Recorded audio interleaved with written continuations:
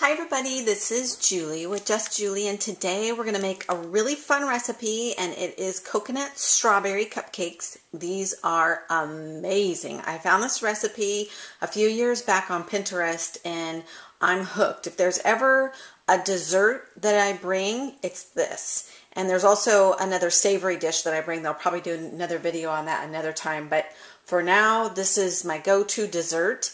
And my friend Crystal is going to be having a party for her daughter, and so I know Sophia and Peyton are going to love to see this. For their birthday party, they're going to have a frozen birthday party theme, so I just thought this would be kind of fun. So anyway, and of course you can change up the frosting to be whatever color you want to. You just add a little bit of dye into it, and then you can have it be whatever theme you want. So let's get started here. This is just a white cake box mix, so you add that in first. And then you're going to add 4 tablespoons of strawberry jello. Just the powdered, not the actual, you don't actually make the jello. So this is the strawberry gelatin. And I'm just going to do 4 tablespoons of this inside here. So we'll get this all put in here. Okay, and then what we're going to add to this is 2 tablespoons of all-purpose flour and 2 tablespoons of sugar, and then 1 teaspoon of baking powder, and that's all 3 items are in here.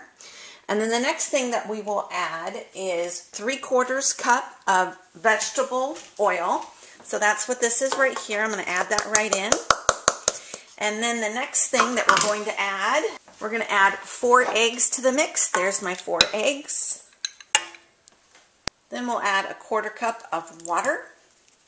Then you add 1/2 cup of pureed strawberries and 1 cup of coconut finely. I put it in a food processor, and so it just gets it really fine, coconut shavings there.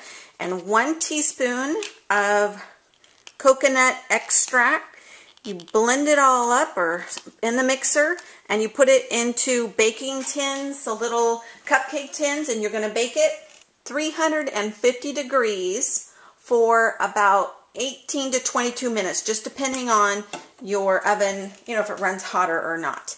So I'm not going to show you the mixing here. You guys know how to do that part, but I'm going to put them in the tins, and when we come back, we'll frost them. Okay, so I just wanted to show you a cupcake, what it looks like coming out of the oven here. It's been, this is nice and cold. So let's get started on the frosting. The frosting that you do is 2 of these, so this is 1 cup of butter, so certainly a low-fat recipe, not.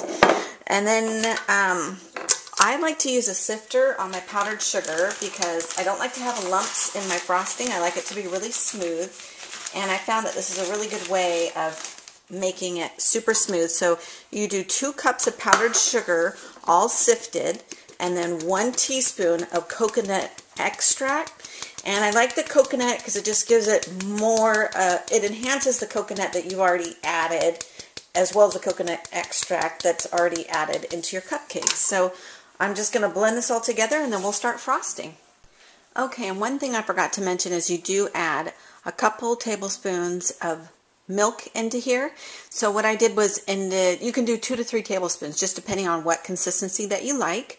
So now what I'm going to do is take my frosting, and I have it inside of a measuring bowl here. You can put it into a cup. It's just easier to put in this way. And the reason is you're going to add coconut to the top of it. If you prefer not to add coconut to the top of it and you just want it to look pretty, then I would recommend getting one of these little piping dessert decorators. This is from Wilton. I think I picked it up for like $7.50, $7.99, something like that. I did use a coupon at Michael's. Can't remember the exact price that I paid. So anyway, I'm just going to scoop all of the frosting into this bag here. And this is what I'm using kind of as my piping bag. The reason being is when I put it into the coconut, it flattens the top anyway, and it kind of ruins the pretty decoration that you do. And in turn changes the pretty decoration into your coconut that you're adding. So I just figure, why go to all that extra work when it's just going to be flattened out?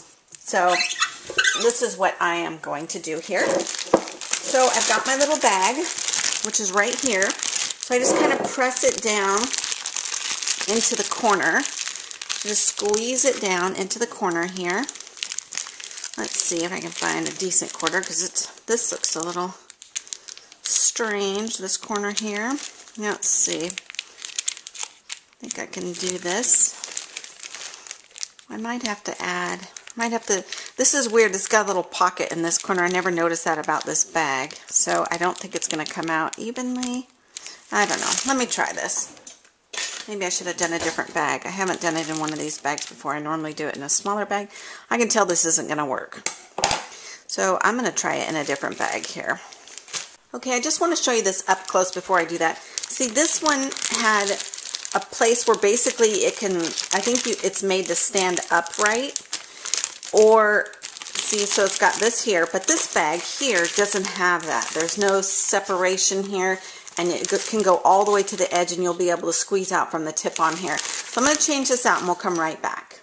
Okay, this bag is much better. So I'm just going to cut a small little tip on this one. And that'll kind of let the air into this bag. I'm going to kind of twist it a little bit. And I'm just going to go around and add the frosting around here. Just go around in a little circle and keep going. You know, this is a great way too, if you ever want to do your deviled eggs, this is a great way to do a deviled egg if you don't have, or you can just frost it with a knife or something like that. But anyway, deviled eggs, this is a great way to make it look a little more fancy. So I'm just filling in the edges here. And once I add the coconut, you know, you'll never know that this was done here. And what I should have done was cut this tip a little bit bigger. So I might show you another one where it's cut a little bit bigger. But right now, for now, just going to show you this real quick. This is my plate of coconut. You're just going to dip it in here, and this is what I mean by you don't see anything. You don't see any lines. You don't see anything in here, so it just gets all mushed. And that's why I wouldn't take the time to make these all look pretty if you're going to add coconut on top. I would just leave it like that, and that looks pretty in and of itself. If you don't want the coconut on top, then I can show you a different way here. Alright, so let's try to do this with this one here, with this tip a little bit bigger. Little wider. I'm going to twist this a little bit. So I get a nice, see that? Isn't that so pretty? That's what you want. You want a little bit bigger opening like that.